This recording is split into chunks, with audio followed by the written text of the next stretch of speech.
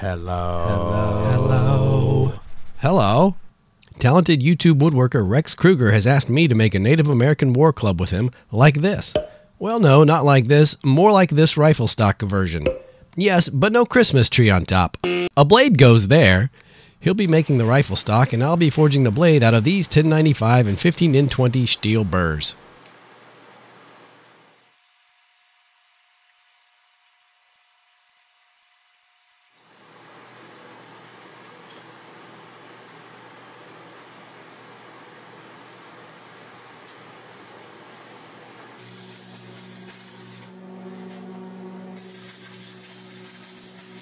As you can see, our steely wheelie is tacked together along the edges with this welder. It'll then be heated and forge welded. Once the billet feels solid, it is drawn out for more cutting, stacking, and welding to increase the total layers of our Damascus. Repeating this process several times will give us a layer count of just over 300.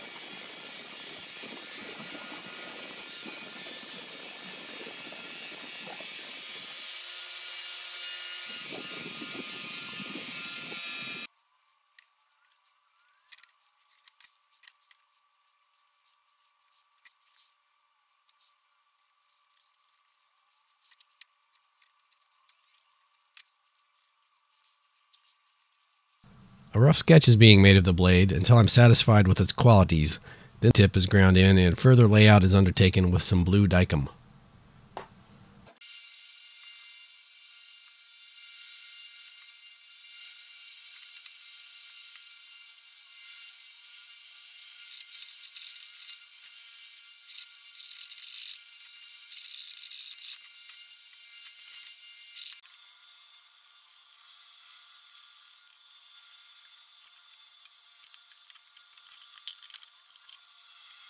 These lines will be used to lay out some conical shaped divots in the steel that, when flattened in a press, will hopefully add some character to the piece. This is similar to how ladder pattern Damascus is made.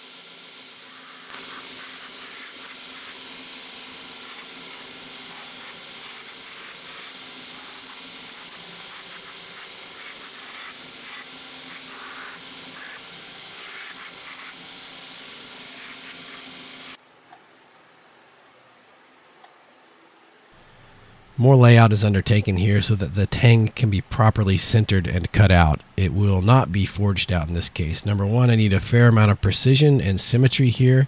Number two, I don't want to risk any delamination. And number three, I am a scaredy pea pants.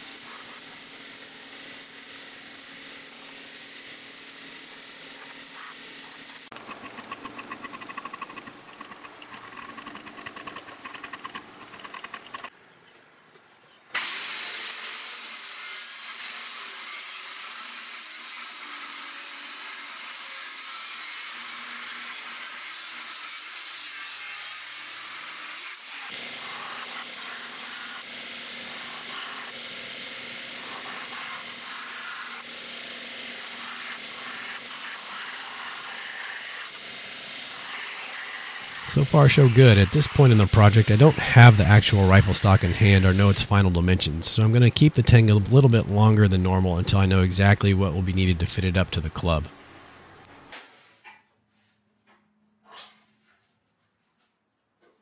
At this time, the blade is thermal cycled 3 times, then quenched in Parks 50 with good result.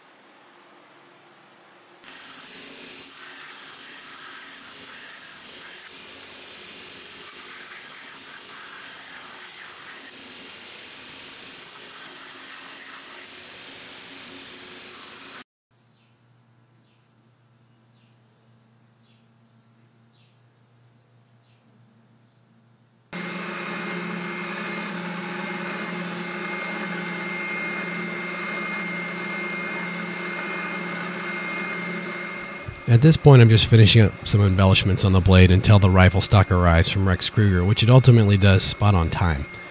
I'm going to tape it up to protect the finish. He and I did not really have an order of operations planning session, which has made everything a little more challenging by the time this fit-up has to be accomplished. So I think there's 2 ways to attach the tang or our blade to the rifle stock. You know, the tang comes through here like this. It can stop in the middle, and then we can pin it all the way through, which I think would be pretty cool. Another real secure method is to put the tang most of the way through and then thread the tip of the tang and then drill a hole from this side and make a little end cap or screw to tighten down. And so it'll cinch the knife into the tang in this way, or into the rifle stock in this dimension. Thank you, Steve. Now we have to decide how to orient the blade. I think there are 3 choices: 90 degrees to the barrel portion, 90 degrees to the butt portion, or bisecting the angle between them. Rex has told me the angle is 159 degrees, which would be helpful, but I don't have a protractor, believe it or not. Most of you will probably believe that. And even if I did, it might be really challenging to apply it to this piece. So basically, I just got out a square and drew a bunch of parallel lines and some right angles until something looks like it splits the difference.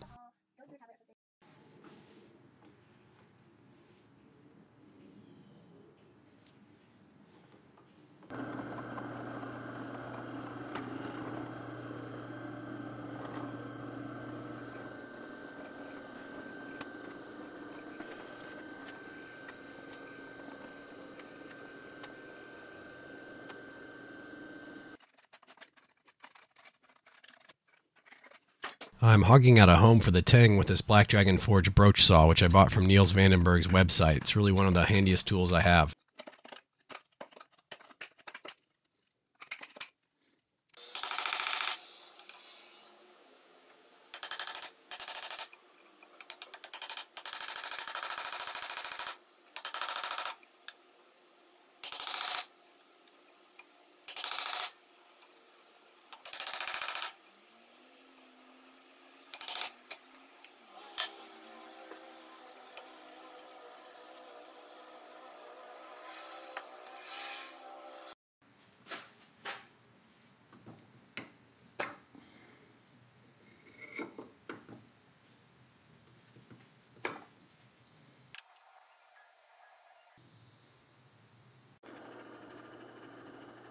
As you can see, I've decided to drill all the way through the piece and put a threaded cap on the bottom or a finial, although it's not going to be decorative at all, to pull the blade down into its bedding nice and snug. I'll be making the male and female ends from 3/8 inch round stock. I'm fixing the thread to tang on a swivel because it's the easiest way to do all of this, and without the ability to really clamp and measure the rifle stock while it's still square and still has some parallel perpendicular surfaces, I'm just not confident in all the holes and that everything's going to be straight enough that a straight tang will line up for that perfect fit. So, you know, a thread that swings will allow some play, and in the end, it's probably going to offer the best cinch up for me in this situation, and it's plenty tough.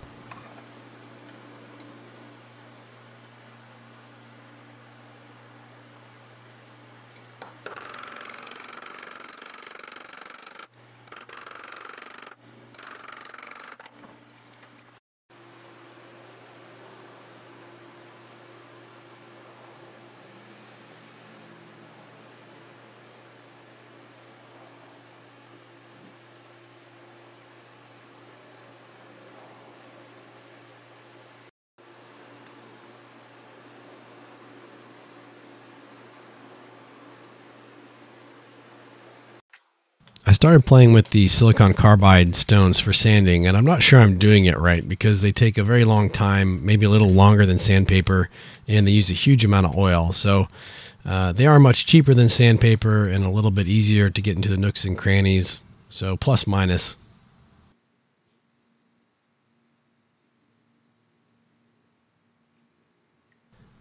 We're etching here with 3:1 water to ferric chloride. I etch for about 3 minutes at a time, sand to 1500 grit, then etch again. I repeated that 4 times. The 4th time was a 15-minute etch. The final polish is with 7000 grit sandpaper.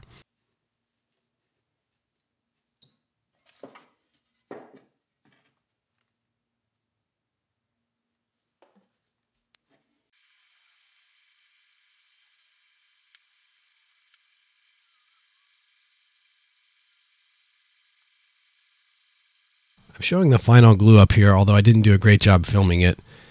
The blade has an okay chatoyance on it. I think a more experienced blade maker would have developed that a little better than I did. It doesn't show up real well on camera. I tried a bunch of different angles and some different lighting, and it's, for whatever reason, it's a little nicer than it appears on camera. I didn't put an edge on it because, well, it really doesn't need one. It's not functional in any sense of the word, and Rex still has to do some work on it. So I think it'd just be more likely to hurt someone than do anything useful. So whoever buys it can put an edge on it if they'd like. Hey guys, I want to thank you for putting up with my crazy sense of humor. This was a ton of fun. I learned so much as usual. I'll see you next time.